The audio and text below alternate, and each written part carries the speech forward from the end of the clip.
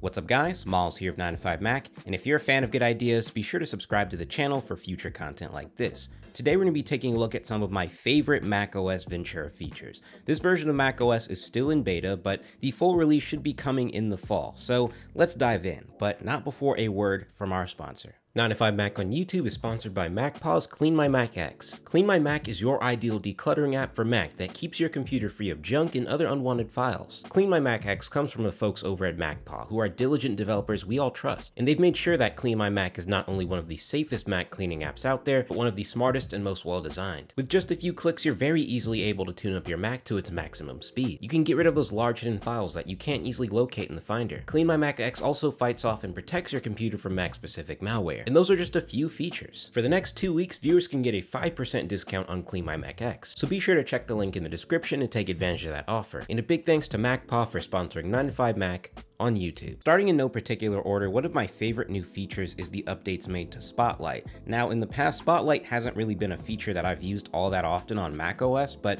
the new features added here are honestly quite useful. Firstly, you can now use Quick Look to preview files within Spotlight, so just as you can press spacebar to preview a file in the Finder, you can do it within Spotlight as well. You're also getting more rich and comprehensive results for images, being able to find stuff on the web and in different applications. So when typing in a keyword, you'll not only get image web search results, but you'll also get images related to the keyword from other applications on your Mac, including the Photos app and anything else it can find. So when I type in horse, I'll get in pictures and videos of detected horses within the Photos app or other applications, as well as detected text within a photo, because one of the results here is a picture of a book with the word horsepower in it on one of the pages. So that's live text working its magic there. You've also got quick actions within Spotlight now. So if I type in timer, I'll get an option to start a timer right from the clock application, or if I type in do not disturb, I'll get an option to enable my do not disturb focus mode. I feel like these kind of features are what will actually make me more likely to use Spotlight going forward, so I'm glad they've been included. Now, the application that I and pretty much everyone else always wanted to come to Mac was a proper Apple-made weather application, and the fact that we haven't gotten it till 2022 is honestly crazy, but hey, at least they did it at all. The weather app in macOS is more or less the same experience that you're going to get on an iPhone or iPad running the latest version of iOS or iPadOS.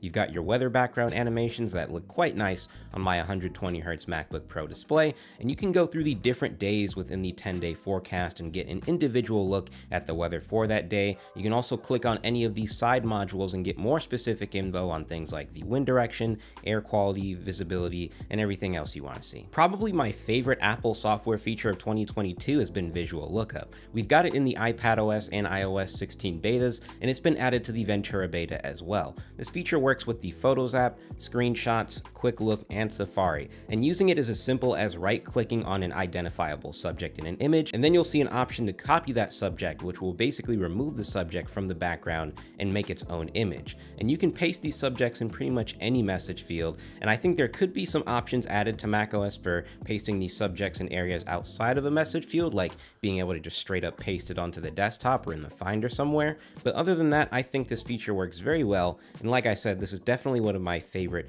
Ventura features. Another It's About Time application that's finally been added to Mac is the Clock app. Just like the Weather app, all of your alarms and clock preferences are now going to be synced between your iPhone, iPad, and Mac. You've got a desktop-oriented view of the world clock in the first tab, where you can take a look at the local times for everywhere around the world, and of course you can take a look and set alarms and utilize the stopwatch and timer. And with this, you're getting Siri integration for clock features as well, so you can ask Siri to set alarms, timers, and ask for the time in different locations. Stage Manager is a feature that I already did a dedicated video on, but in case you haven't seen that, just know that this is Apple's first major attempt at real window organization. Stage Manager is activated in the Control Center or in the menu bar if you've got that enabled, and it will bring one or more apps of your choice to the center of the screen, while all the other open windows are slotted to the side in an organized manner. You can then click on any of these windows to the side, and they'll be neatly swapped out with whatever application was front and center before. You can group apps together in Stage Manager based on your preferences, and you're also able to see live updates to these apps on the side.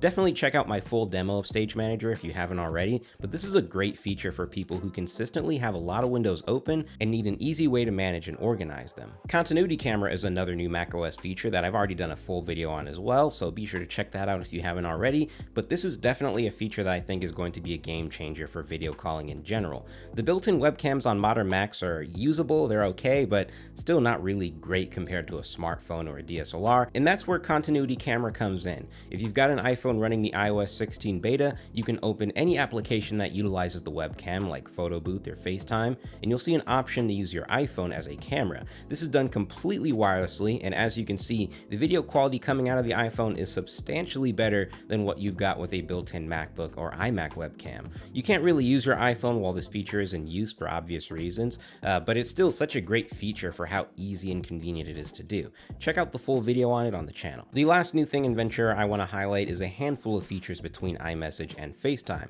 Firstly, with iMessage, you can now edit messages up to 15 minutes after sending, undo messages up to 15 minutes after sending, and mark messages as unread. And a lot of lives are going to be saved due to those features alone. But you've also got some cool new FaceTime features, including the ability to hand off FaceTime calls, meaning you can start a FaceTime call on your iPhone and then switch to your Mac seamlessly. There's also now live captions coming to FaceTime as well, and these are features all coming to iOS and iPadOS 16, obviously. So we've got to get it for Mac too, and I'm glad we are. So those are just a few of my personal favorite features coming to macOS Ventura, and we'll be sure to have some more coverage for Ventura coming soon, including a full deep dive going over everything that's new and improved. So if you're looking forward to that, be sure to subscribe to the channel for future content like this, and I'll talk to you guys in the next one. 9to5Mac on YouTube is sponsored by MacPaws Clean My Mac X. Clean My Mac is your ideal decluttering app for Mac that keeps your computer free of junk and other unwanted files. Clean My Mac X comes from the folks over at MacPaw, who are diligent developers we all trust, and they've made sure that Clean My Mac is not only one of the safest Mac cleaning apps out there, but one of the smartest and most well designed. With just a few clicks, you're very easily able to tune up your Mac to its maximum speed. You can get rid of those large hidden files that you can't easily locate in the Finder. Clean My Mac X also fights off and protects your computer from Mac-specific malware. And those are just a few features. For the next 2 weeks, viewers can get a 5% discount on Clean My Mac X, so be sure to check the link in the description and take advantage of that offer. And a big thanks to MacPaw for sponsoring 9to5Mac on YouTube.